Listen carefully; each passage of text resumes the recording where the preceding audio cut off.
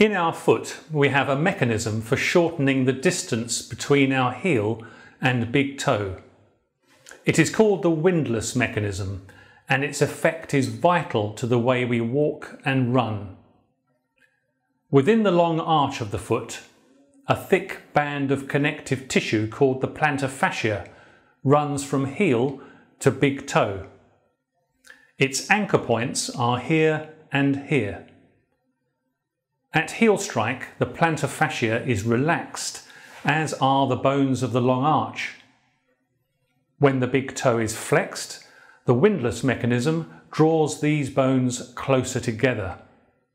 This makes for a rigid lever, helping us to propel forwards effectively and efficiently. Observe the anatomical markers and see the decrease in the distance from 152 mm to 147 mm.